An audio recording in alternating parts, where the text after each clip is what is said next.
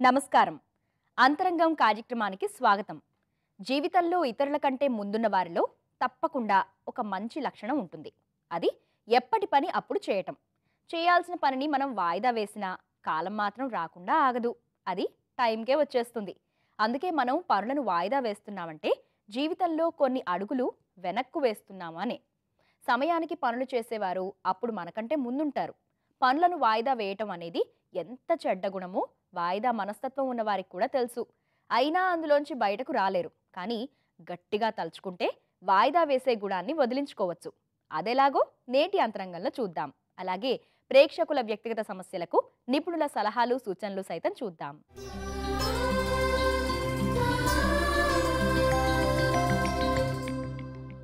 కాలం అనేది ఎంత గొప్పదో మనందరికీ తెలుసు. ఎంత విలువైన వస్తువునైనా పోతే తిరిగి సంపాదించుకోగలం. కానీ పోయిన కాలాన్ని మాత్రం తిరిగి తెచ్చుకోలేం. అందుకే వాయిదా వేసే గుణాన్ని మన కాలాన్ని దొంగిలించే దొంగగా చెబుతారు పెద్దలు. వాయిదా వేసిన పనులు ఒక్కోసారి మనం జీవితంలో ముందుకు వెళ్లకుండా ఆపేస్తాయి. కొన్ని పనులు ఎప్పటికీ పూర్తి కాకపోవచ్చు కూడా. అలాంటివి జీవితంలో తీరని అసంతృప్తులుగా మిగిలిపోయే అవకాశం కూడా ఉంది. అందుకే వాయిదాని వాయిదా వేసే పద్ధతులేంటో తెలుసుకుందాం.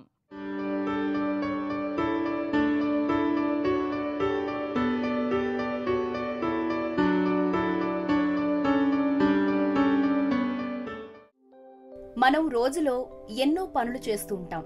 అయితే అందులో అవసరమైన వాటితో పాటు కొన్ని అనవసరమైనవి కూడా ఉంటాయి. అంటే చేయనక్కర్లేని, చేయాల్సిన అవసరమే లేని పనులను కూడా మనం చాలా చేస్తుంటాం. అలాగే చేయాల్సిన పనుల్లో కొన్నింటిని వాయిదా వేస్తుంటాం.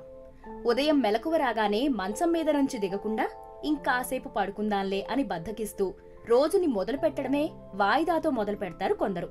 అలాగే రాత్రి 12 అవుతున్నా నిద్రపోకుండా ఫోన్తోనో టీవీతోనో నిద్రని వాయిదా వేయటంతో రోజుని ముగిస్తూ ఉంటారు. వాయిదా వేసే గుణం అందరిలో అన్ని వయస్సుల వారిలో ఉంటుంది.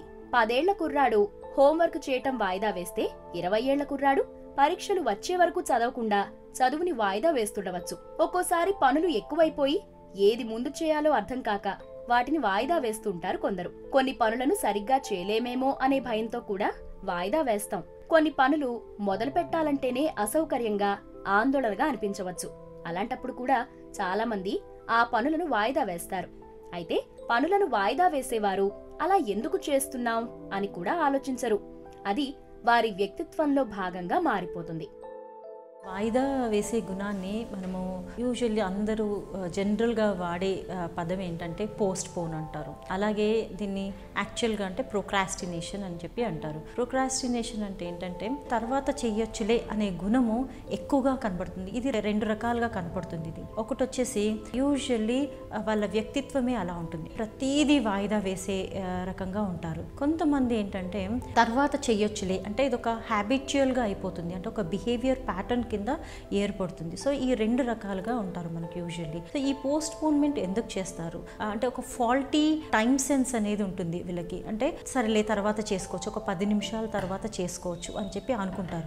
ఆ 10 నిమిషాల్లోనే ఇంకో ఏదో వర్క్ వస్తుంది. ఆ వర్క్ వచ్చినప్పుడు అది ఇది 2 కలిపి మేనేజ్ చేయలేక ఒకదాన్ని వదిలేసేయడం. సో ఇట్లా వాయిదా వేసే గుణాన్ని మనము రకరకాలుగా మనం చూడొచ్చు. చిన్నప్పటి నుంచే ఒక డిసిప్లిన్ అనేది అలవర్చుకోవాలి. అంటే ఎప్పుడు చేయవలసిన పనిని అప్పుడే చేయగలగాలి. అప్పుడు ఆ వాయిదా వేయటం అనే గుణాన్ని మనము మెల్లిగా అంటే అలాంటి చెడు లక్షణాన్ని అలవర్చుకునే బదులు మనము ఒక డిసిప్లిన్ వేలో మనం ముందుకు వెళ్ళడం జరుగుతుంది. సో ఈ వాయిదా వేయటము యూజువల్లీ ఈ 2 రకాల మనుషుల్లో మనం చూసినప్పుడు వాళ్ళల్లో అంటే దీని నుంచి ఎలా బయటికి రావాలో అని మనం ఏదో చెప్తే అది రాదు. వాళ్ళకి వాళ్ళు హ్యాబిట్ నుంచి నేను బయటికి రావచ్చు అని నిర్ణయించుకుంటే తప్పకుండా వాళ్ళు ఈ అలవాట్లో నుంచి తొందరగా బయటికి వచ్చే అవకాశం ఉంటుంది. చాలాసార్లు మనం మన కళ్ల ముందు కనబడుతున్న పనులు మాత్రమే అర్జెంటు అని భావించి వాటినే చేస్తుంటాం. అలా మనకు కనిపించని పనులు వాయిదా పడిపోతుంటాయి. ఒక తల్లి తన కొడుకు లెక్కలు సరిగ్గా చేయటం లేదని గుర్తించింది. దాన్ని పరిష్కరించడానికి ట్యూషన్ పెట్టించడమో లేదా తానే కలగజేసుకుని చెప్పడమో లేదా స్కూల్కి వెళ్లి టీచర్ని అడగడమో ఏదో ఒకటి చేయాలి. కానీ దాన్ని ఆమె వాయిదా వేస్తూ పోయింది. ఎందుకంటే పిల్లవాడికి లెక్కలు రాకపోవటం వలన వచ్చే ఫలితం వెంటనే కనిపించేది కాదు కాబట్టి. కొడుకు 10 పరీక్షల్లో ఫెయిల్ అయినప్పుడు తాను చేసిన తప్పు ఆమెకు అర్థమైంది. అందుకే నిపుణులు ఒక విషయాన్ని విశాలమైన దృక్పథంతో చూడటం వలన మనం వాయిదా వేయకుండా పనులు చేయగలం అంటారు. తన కొడుకు అప్పుడు లెక్కలు చేయకపోవటం వలన భవిష్యత్తులో కలిగే నష్టాన్ని చూడగలిగి ఉంటే ఆమె ఆ సమస్యని వెంటనే సవరించగలిగేది. కొందరైతే పనులను వాయిదా వేయడానికి ఏవో ఒక సాకులు వెతుకుతూ ఉంటారు. ఆ పని చాలా కష్టమని, తాము బాగా అలసిపోయి ఉన్నామని, తమ మూడ్ బాగోలేదని ఇలా చెబుతూ ఉంటారు. తమకి ఇదొక చెడ్డ అలవాటుగా మారిపోయిందని నవ్వేవారు ఉంటారు.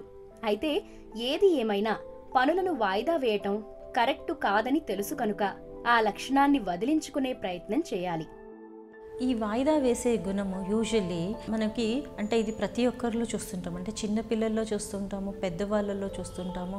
ఇది ప్రతి ఒక్కరిలో కనపడే జనరల్గా ఉండే ఒక లక్షణం. ఇది యూజువల్లీ ఎందుకు చేస్తారు ఇది అంటే, మనము ఎగ్జాంపుల్ నాకు పిజ్జా తినడం చాలా ఇష్టము. ఇప్పుడు నా యాటిట్యూడ్ ఏంటి అంటే నాకు ఇష్టము, అలాగే తర్వాత నేను రెగ్యులర్గా తింటూ ఉంటాను.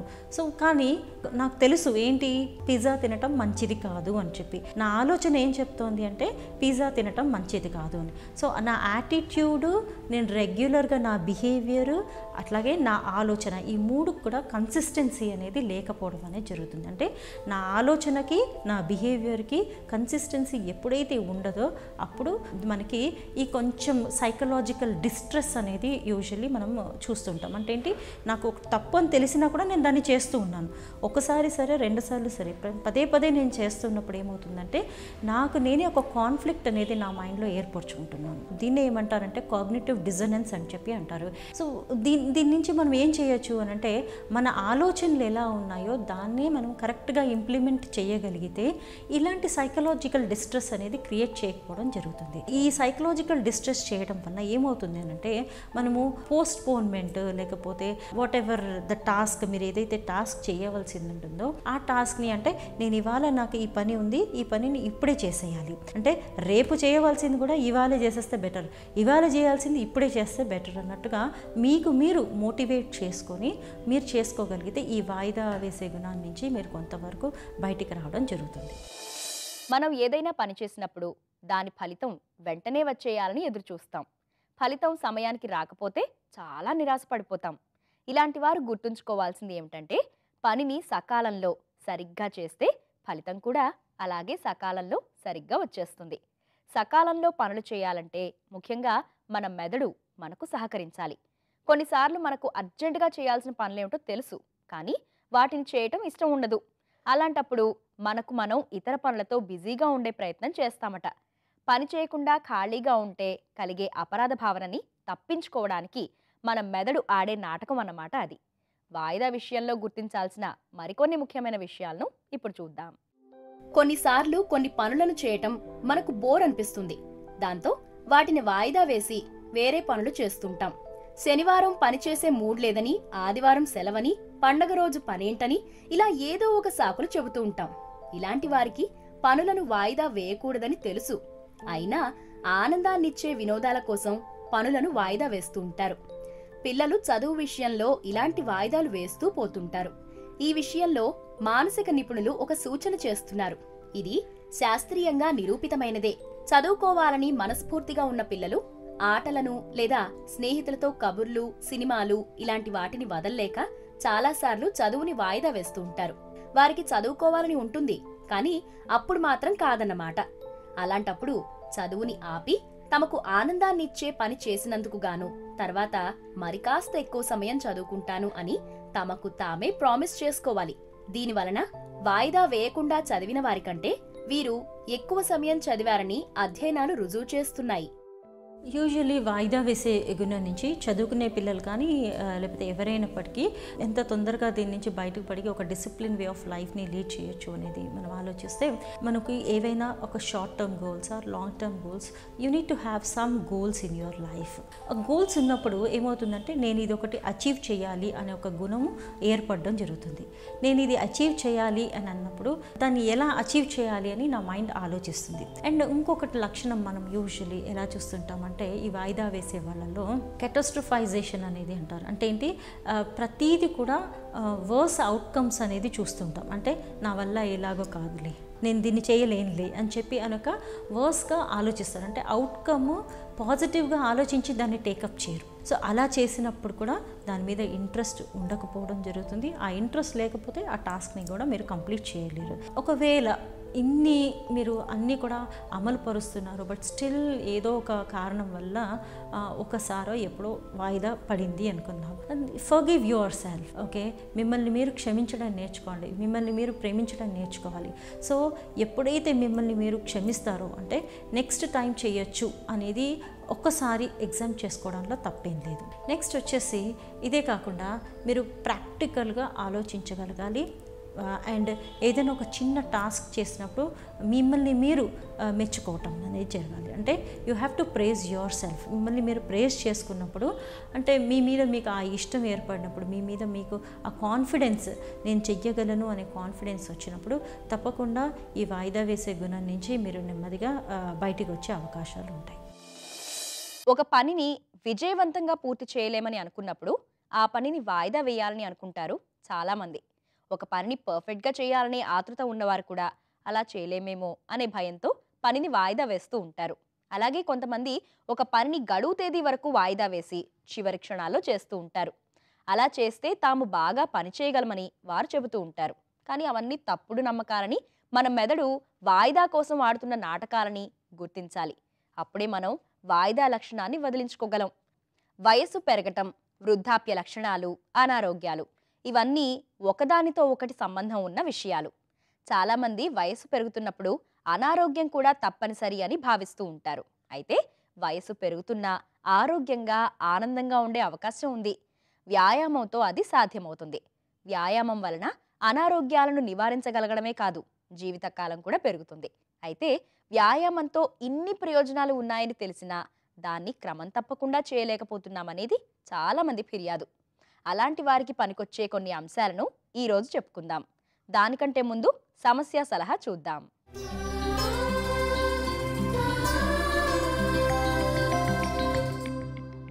డాక్టర్ గారు, ఈ ప్రశ్నని గిరిజ అడుగుతున్నారండి. నాకు సంవత్సరం క్రితం పెళ్ళైంది. మా వారు ప్రభుత్వ ఉద్యోగం చేస్తున్నారు. ఇంటికి సంబంధించిన డబ్బు వ్యవహారాలు, ఖర్చులు, పొదుపు అన్నీ ఆయనే చూసుకుంటారు. దానివలన నాకేమీ బాధలేదు. కానీ తనకి తెలియకుండా నా దగ్గర ఒక్క రూపాయి కూడా ఉంచరు. ఇంట్లో డబ్బుని కూడా నన్ను ముట్టుకోవద్దు అంటారు. పాలు, నీళ్లు, కరెంటు అన్ని బిల్లులు తనే కడతారు. అదేమంటే నీకేమీ తెలియదని అంటారు. ఈ పరిస్థితి నాకు చాలా ఇబ్బందిగా ఉంది.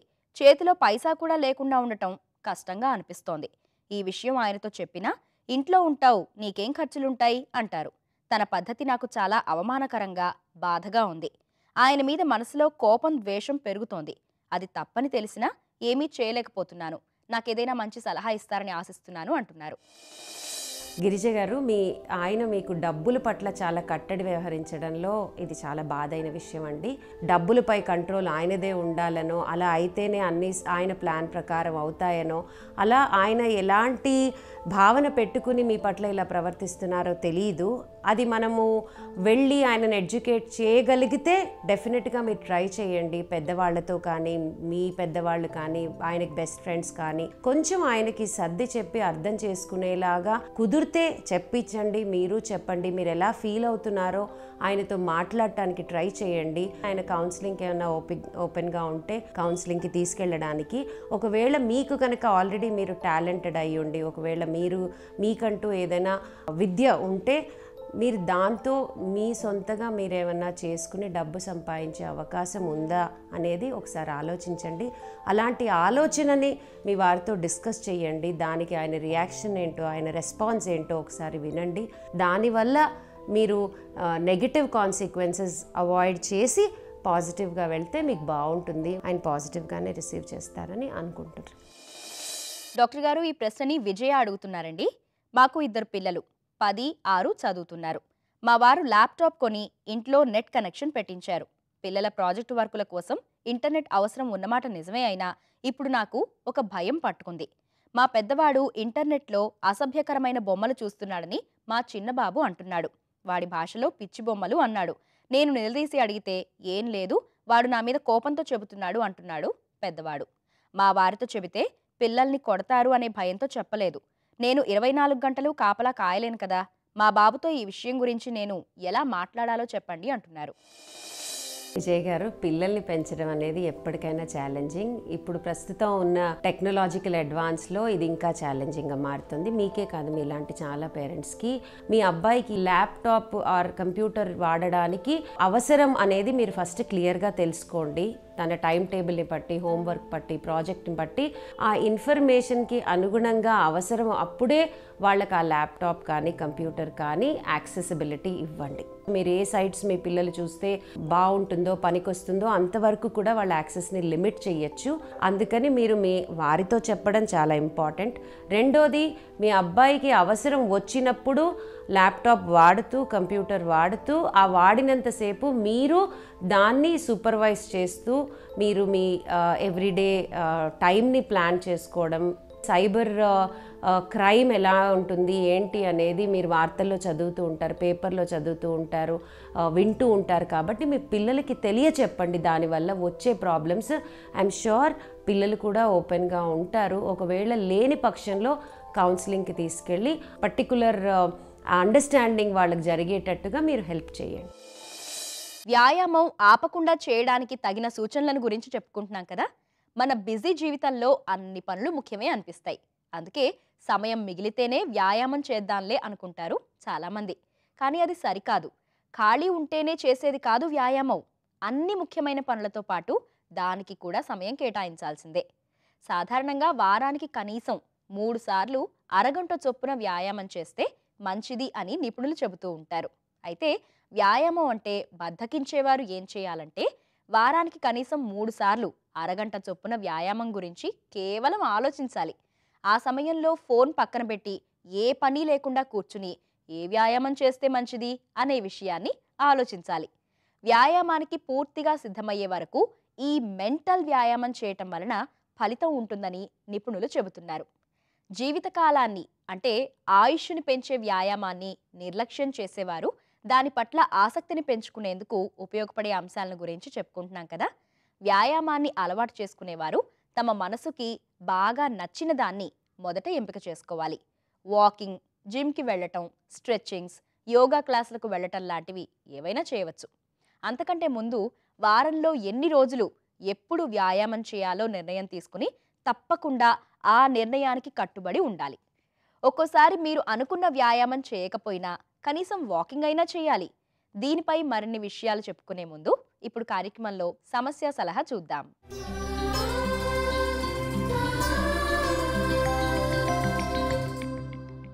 డాక్టర్ గారు, ఈ ప్రశ్నని ప్రియదర్శిని అడుగుతున్నారండి. మాకు 6 ఏళ్ల బాబున్నాడు. వాడు చాలా అల్లరి చేస్తాడు. మేము అది చురుకుదనమని అనుకున్నాం. కానీ ఇప్పుడైతే మాకు వాడి ప్రవర్తన సమస్యగా మారింది. క్లాస్ రూమ్లో ఒక్క క్షణం స్థిరంగా కూర్చోలేకపోతున్నాడు.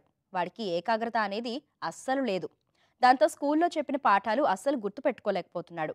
బాబుకి జ్ఞాపక శక్తి లేకపోతే ముందు ముందు చదువులో ఇబ్బంది పడతాడని భయంగా ఉంది. మా వాడు ఏకాగ్రతగా ఎందుకు ఉండటం లేదు? వాడు అందరి పిల్లల్లా నిదానంగా ఉండాలంటే ఏం చేయాలి అని అడుగుతున్నారు. ప్రియదర్శిని గారు, ఈ చురుకుదనం అనేది పిల్లల్లో మనము మామూలుగా ఉంటుంది. అది ఎందుకంటే ఎవరు చురుగ్గా లేకపోతే అది ప్రాబ్లం అవుతుంది. కానీ ఈ చురుకుదనం అనేది వయసుకు తగినట్టు ఉండాలి. ఆ వయసుకు తగినట్టు కాకుండా మరీ ఎక్కువ చురుగ్గా ఉండి వాడు నేర్చుకునేదానికి వీలు లేనంతగా అది మనకు ఇబ్బందిగా ఉంటే దాన్ని మనం కొంచెం ప్రాబ్లం కిందకే లెక్క వేయాలి. దాని ప్రాబ్లం ఇప్పుడు కామన్గా ప్రపంచంలో చాలామందికి వస్తూ ఉంది ఈ ప్రాబ్లం. ఇది దాన్ని ADHD అంటారు, attention deficit hyper active disorder అంటారు. అంటే ఏకాగ్రత ఉండదు. తర్వాత మీరు ఇంకొక విషయం చెప్పారు, మెమరీ తగ్గిపోతే ఎట్లా వెండి జీవితం అని. యాక్చువల్గా మెమరీ తగ్గదండి. ఎందుకంటే ఫోకస్ చేయలేకపోయిన దానివల్ల, దృష్టి పెట్టలేని దానివల్ల సరిగ్గా కొంచెం మెమరీ ప్రాబ్లం అనిపించచ్చునేమో, కానీ ఆ దృష్టి పెట్టగలిగితే మెమరీ ప్రాబ్లం లేదు. ఉదాహరణ చెప్పాలంటే కదిలే సూదిలో దారం ఎక్కించలేం మనం, నిలకడగా ఉంటే దారం ఎక్కిస్తాం. అంటే ఈ మనసు కూడా ఏకాగ్రత ఉంటే బాగా నేర్చుకుంటారు వాళ్ళు. మరి మీ అబ్బాయి విషయానికి వస్తే మీ ఇప్పుడు 6 ఏళ్ళు అంటున్నారు కాబట్టి ఇప్పుడు చాలా రకాల మెడిసిన్స్ కూడా వచ్చినాయి. దీనికి మీరు ఒక సైకియాట్రిస్ట్ సంప్రదించి దానికి తగిన మెడిసిన్ రాసుకొని కొన్ని చిన్న చిన్న బిహేవియర్ టెక్నిక్స్ ఉంటాయి, ఇవి ఉపయోగిస్తే 1 సంవత్సరం 6 నెలల లోపల మామూలుగా ఏకాగ్రత పెరుగుతుంది, మీకు ఈ సమస్య తప్పుతుంది. డాక్టర్ గారు, ఈ ప్రశ్నని శివప్రసాద్ అడుగుతున్నారండి. నా వయసు 45 ఏళ్ళు, వ్యాపారం చేస్తూ ఉంటాను. నాకు చిన్నప్పటి నుండి ప్రతి చిన్న విషయానికి టెన్షన్ ఎక్కువ. మా అమ్మ కూడా అలాగే ఉంటుంది. ఇప్పుడు ఈ సమస్య మరీ పెరిగిపోయింది. ఎప్పుడూ ఏదైనా చెడు జరుగుతుందేమో అనే ఆందోళనగా ఉంటోంది. పిల్లలు బయటకు వెళ్ళి రావటం ఆలస్యమైనా, ఏ చిన్న అనారోగ్యం వచ్చినా, ఏదైనా చిన్నపాటి సమస్య వచ్చినా చాలా భయంగా ఉంటుంది. కాళ్ళు చేతులు వణికిపోవటం, గుండె దడ, నోరు ఆరుకుపోవటం, ఛాతీ పట్టేసినట్టు ఉండటం, ఇలాంటి సమస్యలతో నీరసపడిపోతున్నాను. నా సమస్యకు పరిష్కారం చెబుతారని ఎదురుచూస్తున్నాను అంటున్నారు. శివప్రసాద్ గారు, మీరు చెప్పిన లక్షణాలను బట్టి చూస్తే మీకు దాన్ని యాంగ్జైటీ న్యూరోసిస్ అంటారు. అంటే ఆందోళనతో కూడింది. మరి ఈ ఆందోళన ఎందుకు వస్తూ ఉందంటే ఇది కొంతవరకు మనకు పుట్టుకతోనే వచ్చి ఉంటుంది ఈ లక్షణాలు. ఎందుకంటే మన మెదడులో ఉండే కెమికల్స్, మన శరీరంలో నరాల్లో రియాక్షన్ అవన్నీ మన పుట్టుకతో చాలా వరకు వస్తాయి. దీనివల్ల మీరు యాంగ్జైటీ వస్తూ ఉంది మీకు. ఇది అలవాటు అయిపోయింది. ఇప్పుడు మీరు కొంచెం పెద్దవాళ్ళు అయినా కూడా ఈ పాత అలవాట్ల ప్రకారమే ప్రతిదానికి భయపడుతున్నారు, ప్రతిదానికి టెన్షన్ వస్తూ ఉంది. దీంట్లో మీకు ట్రీట్మెంట్ మెడికేషన్ కావాలి. కొంచెము మీరు సైకాట్రిస్ట్ని సంప్రదించి కొంచెం మెడికేషన్ ఉన్నాయి. తర్వాత చాలా వరకు మనకు కౌన్సిలింగ్ ఉందండి. దీనికి రిలాక్సేషను, కౌన్సిలింగ్, CBT అంటారు, కాగ్నిటివ్ బిహేవియర్ థెరపీ అంటారు. అంటే మీ ఆలోచనలు మీరు ఎట్లా అదుపులో పెట్టుకోవచ్చు, ఆలోచనల వల్ల మీరు ఇబ్బంది లేకుండా ఎలా చేసుకోవచ్చు, ఇవన్నీ కూడా మీకు నేర్చుకోవచ్చు. ఒక సైకాట్రిస్ట్ సంప్రదించండి. లేదంటే దగ్గర ఉన్న సైకాలజిస్టులు ఉంటే, క్లినికల్ సైకాలజిస్టులు, వాళ్ళు అడిగితే మీకు అసెస్ చేసి ఇది తప్పనిసరిగా పూర్తిగా బాగు చేసుకునే అవకాశం ఉండే ప్రాబ్లమే. వ్యాయామం మానకుండా చేయడానికి పనికొచ్చే అంశాలను గురించి చెప్పుకుంటున్నాం కదా. వ్యాయామం మొదలు పెట్టగానే క్రమంగా దాని మంచి ఫలితాలు మనకు అందుతున్నాయని గుర్తించాలి. వ్యాయామంతో బరువు తగ్గుతుంది, కండరాల బలం పెరుగుతుంది, శరీర ఆకృతి తీరు మారుతుంది, శరీరం ఎలా కావాలంటే అలా సులువుగా చురుగ్గా వంగుతుంది. ఇవన్నీ గమనిస్తూ వ్యాయామం మనకు ఎంతో విలువైన ఆరోగ్యాన్ని అందిస్తున్నదని గుర్తించాలి. వ్యాయామం పైన ప్రేమని, దాన్ని వదల్లేను అన్నంత వ్యామోహాన్ని పెంచుకుంటే ఆరోగ్యం కూడా అలాగే మనల్ని వదలను అని అంటుంది. మరి ఇది నేటి అంతరంగం. నమస్తే.